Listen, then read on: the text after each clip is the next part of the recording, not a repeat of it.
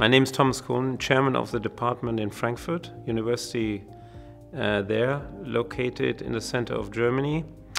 And we're doing all kinds of basically treatments in ophthalmology with a department of almost 10,000 interventions per year.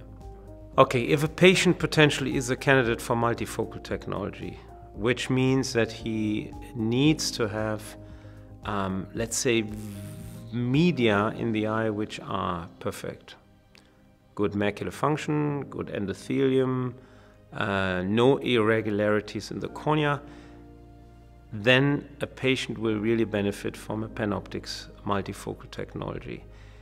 In comparison to bifocal technology, this technology gives a better range of vision over the whole spectrum, meaning patient can see very well at distance, but also has vision at near, approximately at 40 centimeters, depending on patient's length, arms and everything, 40 centimeters. But then more important, or important as well, intermediate vision in the range of 50, 60 to 80 centimeters. Because this trifocal technology allows the patient to have 3 foci used, and therefore, if you look at defocus curves, which is something where we can transform the patient's outcome into scientific data, then you can see that this goes very close to the natural defocus curve we have. We have still a fixed system which tries to overcome presbyopia, or let's say tries to overcome vision at all distances with an optical trick, which is multifocality. But this works much better, in my opinion, than with bifocal technology, because the patient doesn't have that intermediate dip, and this intermediate dip was disturbing to many patients. Well, on contrast sensitivity, if you really look at the bench and you look at the measurements in the clinic, you find a little decrease in comparison to a real monofocal lens. But in my opinion, the contrast sensitivity is, although it's a little bit reduced, not markable by the patient. The patient doesn't talk about that. The key element with the trifocal technology is basically the full range of vision, or the fuller range of vision. Bifocality is already good. It's better than monofocality because the patient can see at near and people like it, but it was always in the last 10 years this problem, which was changed by the type of bifocal IOLs we had, from a 4 diopter plus to a 3 diopter plus, that changed a little bit the expectation, or let's say the intermediate performance of patients. But because in the trifocal IOLs we don't have that anymore, the patients are just more satisfied. Well, that attaches to the quality of light, of course. If the patient only can see at near and at distance, he needs for computer always glasses. He has to carry it around. Now with trifocality, he doesn't need that. He needed maybe occasionally when he has dark light and wants to read, he maybe needs a +1 glass, but this is so rare that most of my patients who have these lenses don't talk about glasses anymore. I'm not an optical scientist in this way. I'm a clinical scientist.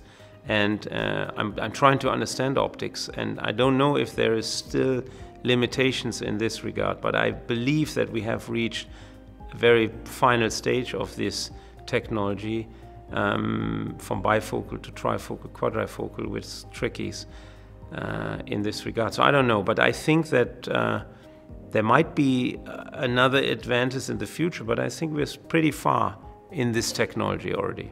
When you use this technology, this fine technology, I exclusively use it with femtosecond laser technology, because I think if you work in the area of astigmatism reduction and astigmatism control, placement of IOLs in the right position, long-term stability, I think we have to work on this, and therefore I like to use control of astigmatism, intraoperative measurements of astigmatism position, cyclorotation trackers, capsulotomies, which give me always the same results. It's just a pleasure to work with this technology, because if you have this really fine optic system there, you want it 100% correct every time. And therefore I think this technology benefits very much from the next technology, which is the surgical technology. multifocal technology is this one technology. It's the IOL which is given to us. But then what we produce in the eye is another technology. And we have now actually opportunities to fine-tune this, and therefore I think that we should use this advanced surgical techniques. In comparison to a monofocal lens, I think that patients still have more halos.